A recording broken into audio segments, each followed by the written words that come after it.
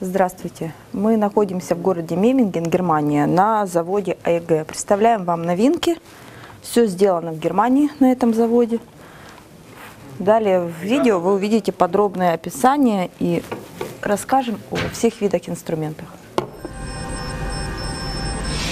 Компания «Электромотор»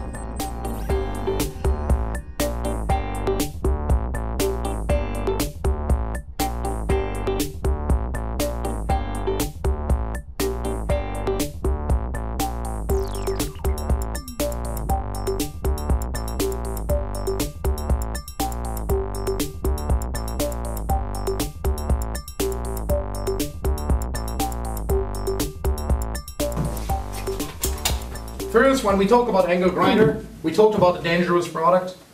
So we had also to care about the safety for the user. One of the features we have is what we call the line lockout. Basically, grinders, it's draining the battery extremely quickly.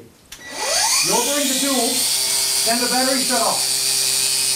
What the user is doing, he takes the battery out, go to the charger, grab another battery, but the switch is still on.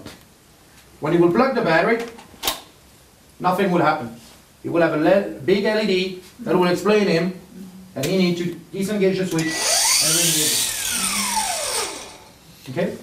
Кристофер продемонстрировал, как функционирует система защиты от случайного включения, сымитировал пропадание питания, то есть вы работаете инструментом, в какой-то момент заряд батареи закончился, вы батарею отсоединили, поставили на зарядку, между тем инструмент не выключили.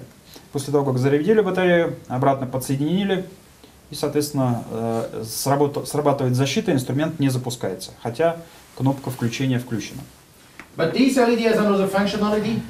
Also, the user are generally frustrated with scoreless small angle grinder because the overload kicks quite early, and you always have to re-engage the switch and disengage.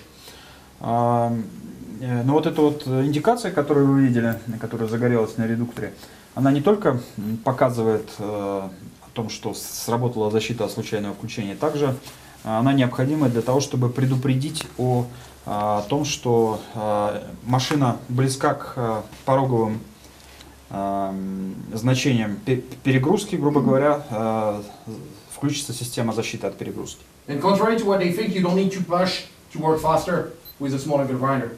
You need to apply a certain constant weight, which is on average between 8 and 9 kilos, depending on the material.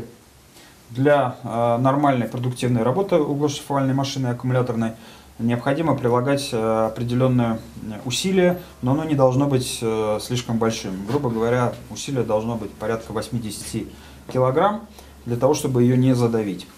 The LED will blink when the overload protection is about to kick in. Just to explain him, he should release a bit the pressure.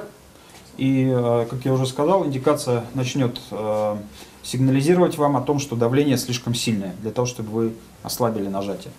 For instance, here. You see? When I'm pushing too much, then it stops. Как только But before я... it kicks in, yeah, that's the blonde problem.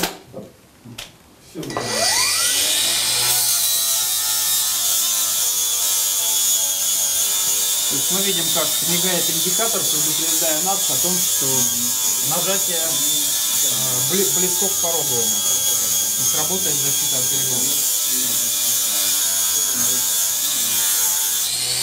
Напоминаем, компания «Электромотор» — это официальный дилер АЕГ на территории Украины. Звоните нам 53038. Все производство АЕГ находится город Мемминген. Это Германия. То есть гарантия при покупке у нас составляет на данный инструмент 3 года.